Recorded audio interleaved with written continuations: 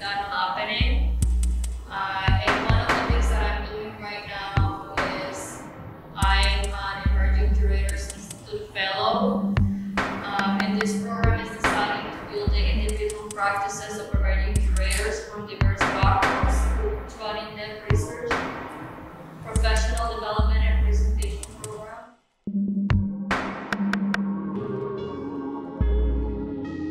The person who shared the story and the ideas that I was trying to collect from them, and for the record, I don't want to keep any records because it's security of the information, but I just try to take that notes and the person who allowed me to kind of share something I shared so here's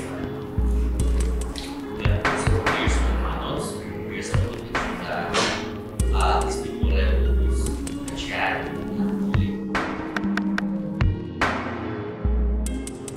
The artist tool is a project that takes those outside of the art itself and brings it more into the artist. The artist tool gives a chance for people to tell their own stories in their own words and give them credit for the activities or struggles they have gone through in their lives.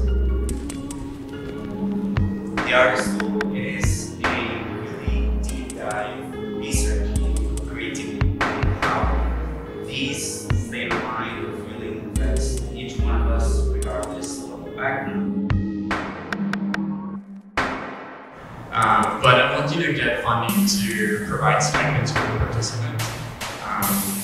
No one gets paid, it's just more out of like an engagement and a community and a place of sharing.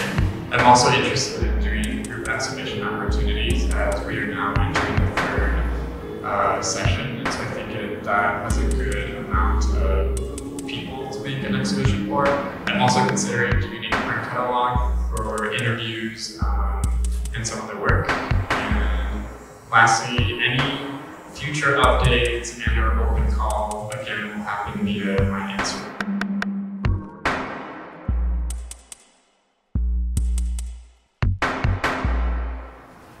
I'm going deep into the digital design and the workshop also I try to explain more in what means our portfolio, our stock, enhance the issue, and a lot of pages to pretty much create an online portfolio thus next.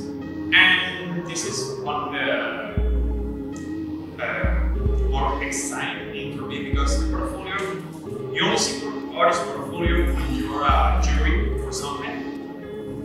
Besides that, you never show your portfolio to somebody else. It's not an educational protocol system.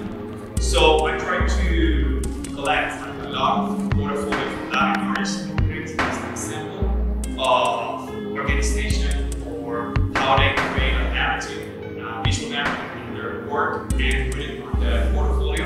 So yeah, you're gonna see like a lot of artists, and if you like one of those, you can check. Here's the names. Here's the Instagram. It's Leonardo. Joy La Costa. I love class. Also trying to mix every single media